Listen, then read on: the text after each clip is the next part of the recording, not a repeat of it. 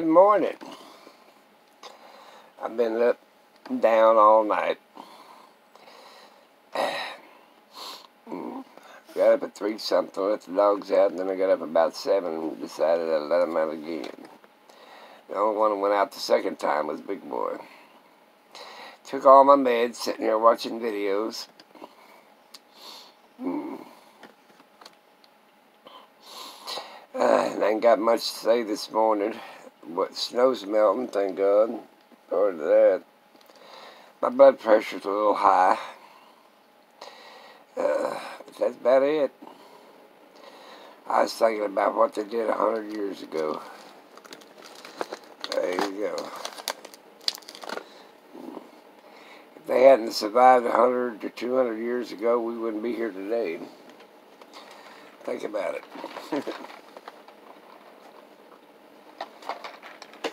They didn't have no fancy gadgets, just some old fruit jars, and some old Crocs. And they ain't the ones you wear on your feet either. And the old Croc that they put food in, stored it up.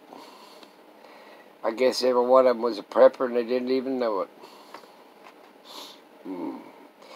They learned how to eat off the animals and out in the woods and pick berries and herbs and plants to eat.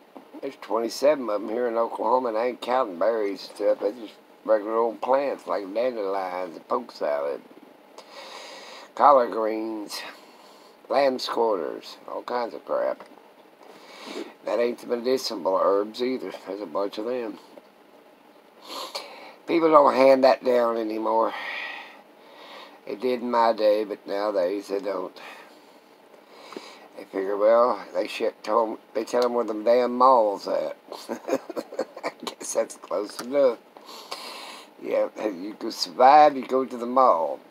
Turn left, get you some of that high-dollar equipment. That's gonna feed you and take care of you. Shake my damn head at people. Yep, they survived 100 years ago without having a mall. Had a few trading posts around. Well, a couple 100 years ago they did.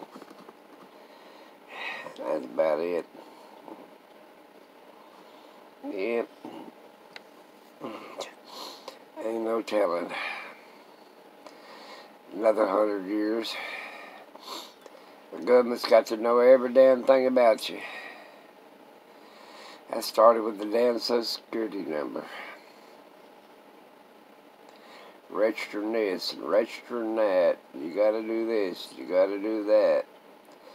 You gotta have all the kids' shots before you send them to school. You gotta do all this crap your government wants you to do.